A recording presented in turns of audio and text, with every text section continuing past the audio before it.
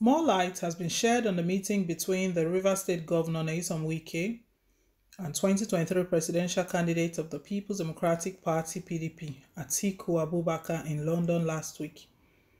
The meeting was attended by Governors Okezi Ikpezu, Samuel Ortom, Seyi Makinde, who are allies of Wike, and Amadu Fintiri, an ally of the former vice president. Politics Nigeria earlier reported that both men have been at loggerheads ever since the party's presidential primaries a few months ago. The rift became wider after Atiku chose Delta State Governor Ifeanyi Okowa as running mate against the recommendation of a committee set up to choose the vice presidential candidate of the party. The committee had selected Wike. However, reconciliatory moves are in high gear, and this newspaper has reliably gathered that Wike and his allies made 6 solid demands from Atiku in order to support him in 2023. The demands include: 1. The immediate removal of Senator Iyorchia Ayu as national chairman of the party. 2. Alteration of the North-dominated National Working Committee (NWC) of the party. 3. That Atiku puts in writing his commitment to serve for only 1 term if he wins, to pave way for power shift to the south. 4. Demanded to produce the new PDP national chairman from the Southwest Zone. 5. Demanded to produce the Senate President, principal officers of the National Assembly, and key ministers if the PDP wins. 6.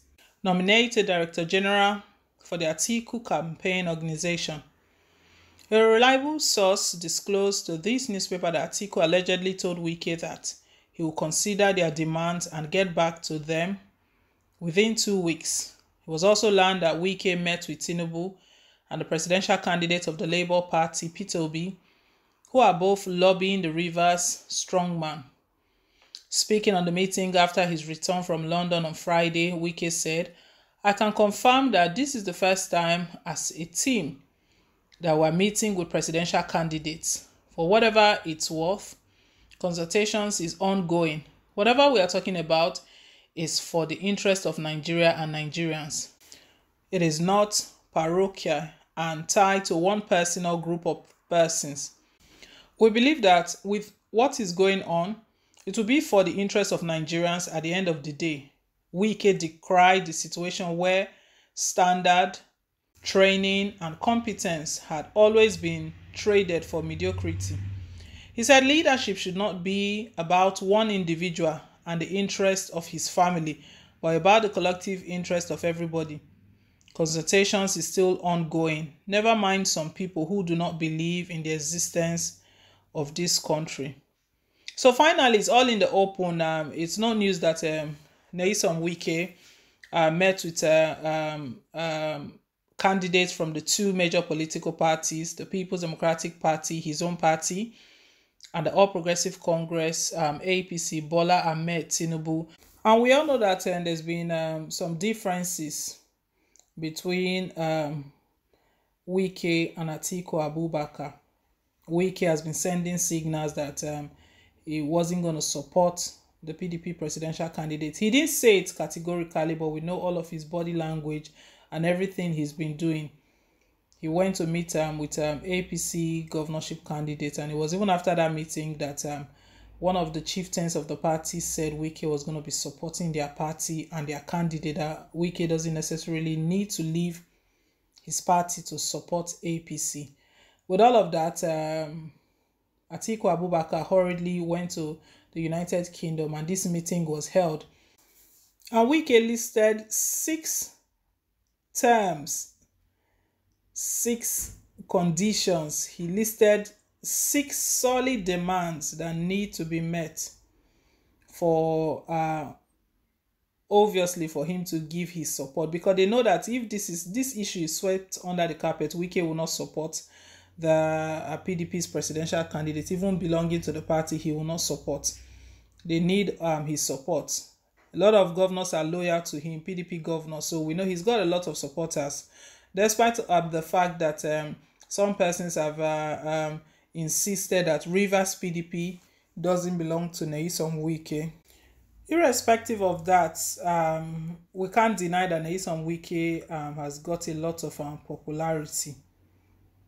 He can be termed a heavyweight within the party. He's got a lot of influence within the party. I believe that is why Atiku saw it, that I cannot ignore this person. Maybe at the initial stage, he thought he could ignore Nyesom Wike, but with all of the signals he started getting, probably advice, people started advising him that you need to straighten things out.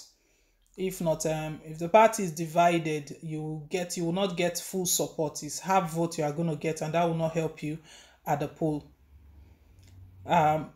Wike is still maintaining the removal of Senator Iyorchia Ayu. That one has been backed up by the BOT, the Board of Trustee chairman. Widow Jibrim stated that it would be unfair for PDP's presidential candidate, that's if he wins president, and also Iyorchia Ayu, national chairman, and himself as the Board of Trustee chairman, to all come from the north, that it would be unfair. It's not fair, and he's saying the truth. Nyesom Wike is asking for the immediate removal of Iyorchia, and he's demanding some other things.